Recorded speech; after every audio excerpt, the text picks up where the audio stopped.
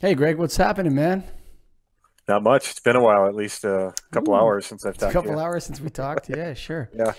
So, all right. So we were in Frankfurt. What's your feeling on Frankfurt? The whole lighting show over there. What Randy said about being the world show. What are I you don't know. I thinking? mean, I didn't see every manufacturer there. I didn't see a lot of the US ones there, but also I didn't see a lot of the show because it was so confusing. Different floors, mile apart in some of them, and all that walking around and trying to figure out where you were, and half the time you couldn't even tell you were at a lighting show. Yeah, I and, mean, and and not only that, but you're getting on shuttle buses to yeah, shuttle you to the other place, and it's like, where are we going with this thing, man? I mean, I just wanted to come to a lighting show. I didn't want to come to a lighting universe. I mean, that's what it was. It was impressive. I mean, to say the least, how much space it can take up and what where lighting is going is kind of an indication of that. Is it's uh it's open to everything, and you can kind of see it in different areas. I mean, you and I had a conversation with someone from Poland, Polish manufacturer of lighting, and a Czech and manufacturer. yeah, or that was it, Czech, not Polish, but similar. Polish too. But That's right. we had a conversation with a Polish lighting manufacturer, a Czech lighting manufacturer, and then, but the whole thing with the with that show is like the scope of it is enormous, man. It's It crazy. is, yeah, and even those two manufacturers we talked to, the products they're selling are products we're selling. And I've never even heard of these brands, and so everybody's getting into it. They're just making their own tweak to it, and I don't even know what it is half the time, if it's just a name slapped onto the fixture or if there's something really unique about their product. I can't always tell. I think Philips, Signify or whatever spent millions on their booth. I They mean, look had at to. this. It was a whole hallway or hall or whatever you want to call it. It was a Yeah, whole and ballroom. It was huge. and then Lead Vance is like millions of dollars on that, and I Yep. have no perception after leaving those booths of what they do now. No, I think it's kind of showing what they're looking at doing, but what they do. If you went in there and you didn't know, if you weren't in lighting, it would have probably taken a few hours to actually figure out what it was, Yeah, you minus wouldn't have looking at known the it was a title. lighting show, actually. If you'd Right. have walked into the Signify booth and walked around, I don't know if Yeah. you would have known it was about lighting. No, it didn't feature the lights. It featured spaces and areas and what lighting can do ultimately is what it was showing. But the only reason you know that is by knowing that we're actually at Light and Build or looking at the title on your card or on the brochure. How big a mistake do you think it is for Philips to switch to Signify? I think it's a huge mistake. To me, it's a huge mistake. I think they have to do it, is what I understood. It was just naming rights. And when you have to do it, you have to come up with a name that makes sense. And I guess they're signifying or they're significant in lighting, whatever they want to go with. I mean, yeah, it's something that they've used that name and they've stood behind that name for so long that it surprises me they did it. But if they have to do it, that's another story, and that's kind of what I think is the case. I think the number one thing that's valuable about Philips, Sylvania, and GE is the name. It's the goodwill. It was the number one thing. What is it now? I don't know. I mean, if they come out with the right technologies and new products and things that are Yeah, just make stand sense, out in the but crowd, buddy. How are you gonna got to stand out in stand. the crowd? I know. They have the history, but is the history going to matter? And that's something we've indicated and talked about on previous podcasts. Is the history of lighting going to matter in the future of lighting? And if it doesn't, your name brand doesn't matter because it's all new. Well, dude, are we the ones that? So I'm I have some concerns about the whole. Dan Ryan was talking about the channel. Okay, Hmm. the channel gets obliterated when the channel can't add value, right? Yeah. So we were talking about in the last show. It took us about 30 minutes of me saying all this stuff is crap to realize that it's not crap, and Right. that lighting can really be a fuel or can be the engine of innovation, can encapsulate so many building systems into it. I mean, where are guys like lighting guys like me and you going to be in this whole game?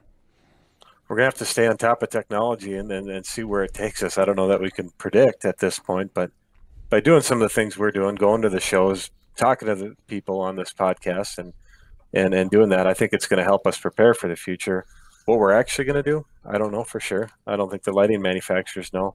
A lot of it's speculation, but it's something important that we all got to look at and understand. And to your point on lighting, everybody needs lighting. We've always said that, you know, and I think I don't see that going away anytime soon, that you'll always need a light source to do an activity. So I think lighting will always be there, and it's a lot easier to implement some of these new technologies that come out into an existing source versus going into a building and saying, all right, we got to start all over and install all these gadgets or devices throughout and wire it from the beginning. When you have the light there, take advantage of that and use the light. So I think to your point, that there is going to be, it is a great field to be in still. How it's going to look in the future, we don't know yet. Well, did you listen to Mark Lean's first podcast? Yes, on Change? Lumens as a service deal. Yep. Yeah. First of all, it's Lux as a service. That's right. You corrected that. But the Virginia Hewitt, you're welcome to come on the show, Virginia, anytime you want. But she's not a lighting person.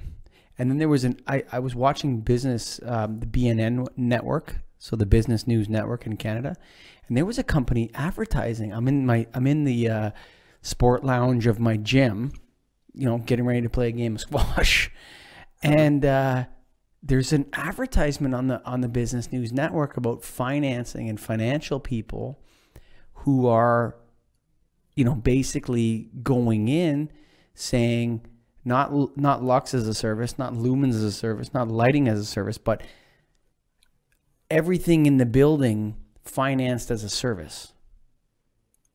And I think all fixtures, everything, HVAC, refrigeration, everything as a service. And I think, you know, a lot of this stuff, as usual, is going to rely on the energy savings and the control of lighting to generate the paybacks on the energy side. But they were not lighting people in this commercial, man. They were a finance company. So everything as a service means you're not going to own anything. You're just going to borrow everything, pay for it, use it for temporarily, and then when you don't need it, you get a new one upgraded, and you just keep paying. People like ownership. They want ownership. I know I don't want to be in debt to something. I want to buy it and own it, and that's it. I think there's a financial argument out there. So if you know when you rent your space in Minneapolis, right? Yeah. I rent my space in Minneapolis. So you pay your rent and you have your T&M. Do you have T&M? Is that what it's called? What is it? Taxes and maintenance, whatever, right? Sure, yeah, rolled in. So, yeah. Right. So I'm also a landlord. So if you can roll something in as an expense, you do it if you're a landlord. It's like, okay, True. You know what? Hey, those are my light fixtures there. They're not my light fixtures anymore. They belong to, ABC Financial Group, Acme Financial Group. And they're covering me for all my legal liabilities in terms of light levels. And they're responsible for the warranties, the promises, right? Yeah. And they're also responsible for maintaining this and supplying the replacement parts and everything else. I don't know if this can get past the high level, huge property management conglomerate and then get to places, the regional level, where guys like you and me and other NAILD members specialize. Like you specialize in people that are in Minnesota. You don't necessarily specialize people that are North America wide. Yep. I don't know if I don't know if that argument can get to those people. Maybe it can. Yeah, to me, it's service, and you're going to need to be able to provide that service to back everything. And to be able to provide the service, you need people in those areas. So I still think it's going to, we've heard the term that lighting is a regional business as a whole. Lighting supply, if you're just ordering supply, it's not necessarily, you can order that anywhere. But to actually service your lighting system, I think it's still going to be regional to some degree. And so you're going to need some people that have the lighting expertise and are in that market. But I think the model... Who's paying you? See, that's where it comes in. It's like, is the end user customer paying us now?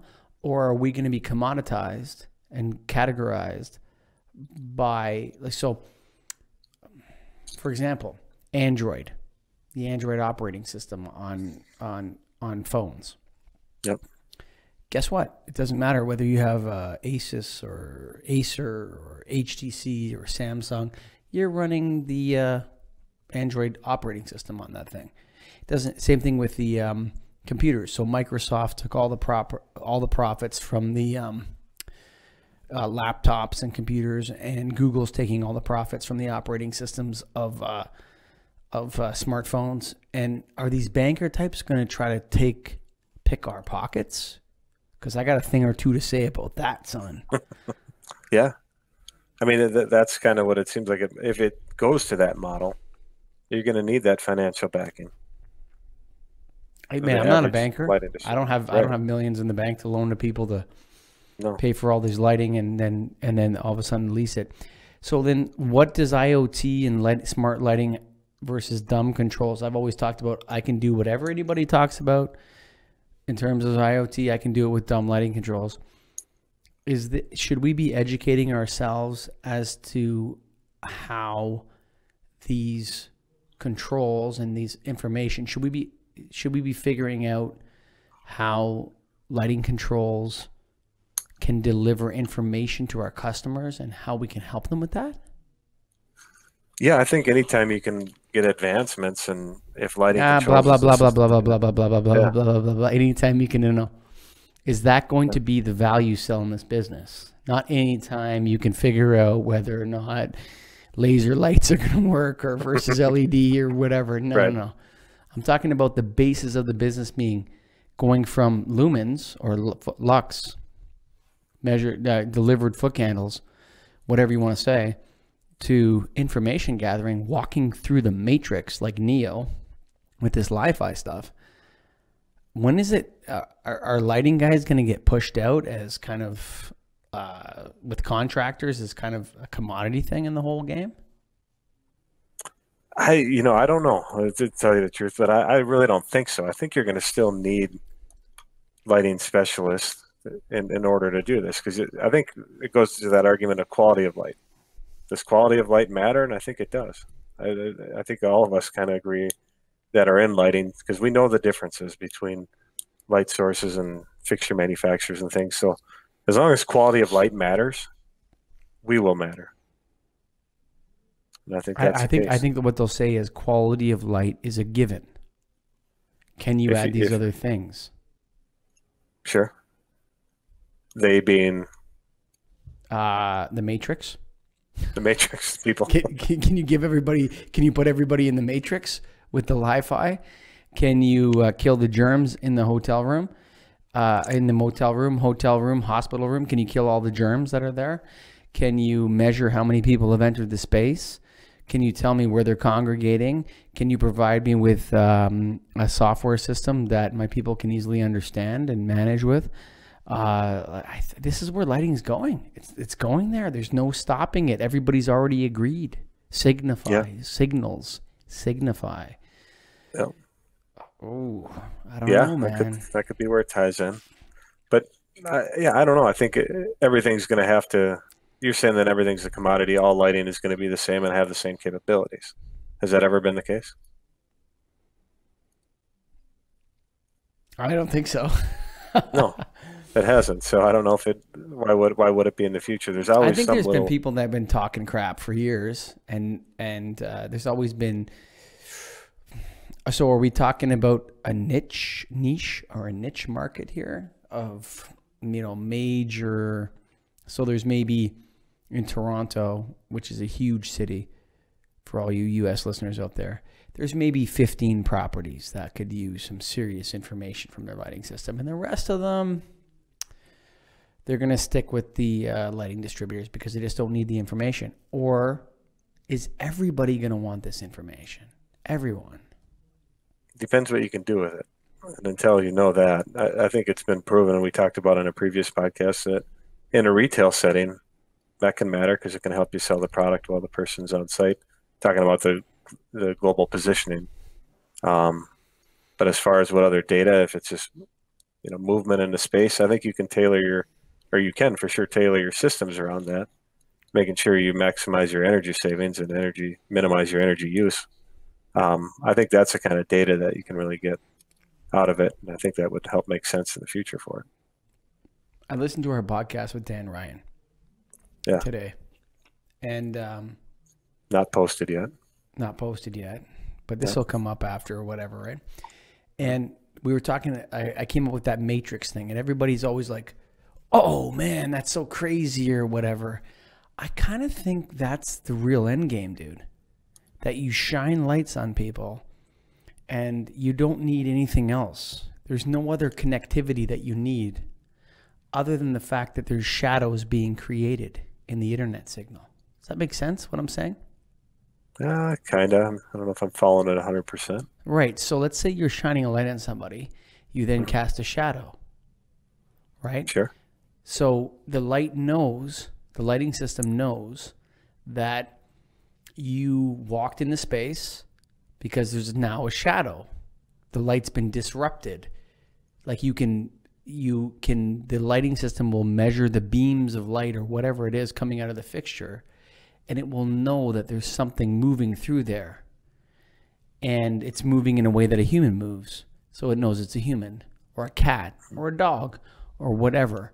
And that this whole LiFi thing is really like you could have a program that like a software program that didn't need anybody to access it. It just knew that you were there and then had some biomechanism to look at your face and knew who you were.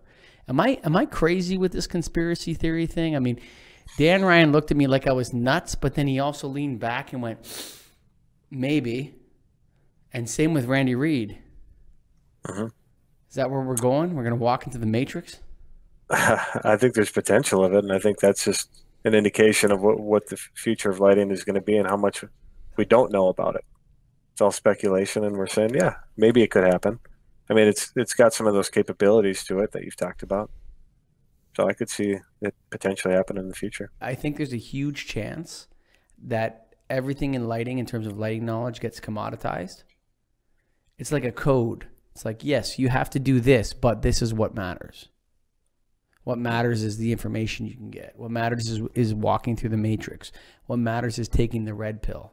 That's what matters. Take the red pill, and then you're in the matrix. You have lighting, LiFi everywhere that measures everything. And then here's what we're going to know from that. Here's the information we're going to get from that. I think that's the future, man. Yeah. That's where the money is. Yeah, that's where the opportunity is. Right. The money is with the guy that can walk into the room and say, not only can you get this information, but here's what you're going to do with it. That's what and I think that's a realistic sale for people that are in lighting right now. I mean, I've done projects where I say, this control can dim it, it can censor it, it can do whatever you want it, but it's up to you to do it with what you want. It has a capability. I'm not going to, get into and actually define what you should do. I'll give you suggestions, but it's your light, your facility, your space. It has these capabilities. Figure out how you like it. Oof. That's a tough one, man. I don't know where that one ends and where it begins. You know what I mean? Where does it start and where does it stop? I think it's got to be something that's going to be just gradually implemented over time, kind of like all lighting has been. You start off with a technology, and then it advances, and then it has new capabilities. And I think it'll just kind of gradually come over time. I don't think it'll be a start and a stop where it says, now you sell this way. It's just like LED. Like, for how many years were you selling LED and fluorescent? For 2 years, I was quoting LED versus fluorescent, right? 2013, 14, 15, you go into a facility and you say, well, you can buy this fluorescent or this LED. And then they start transitioning, and then all of a sudden the rebates are better for LED and the cost comes down. Now people are starting to buy LED. I think it'll just be just like that. Expand over time. Just be a slow transition, eh? Slow. By the time this all ends, I'll be 100% bald, and it'll all be white. There you go. That's good.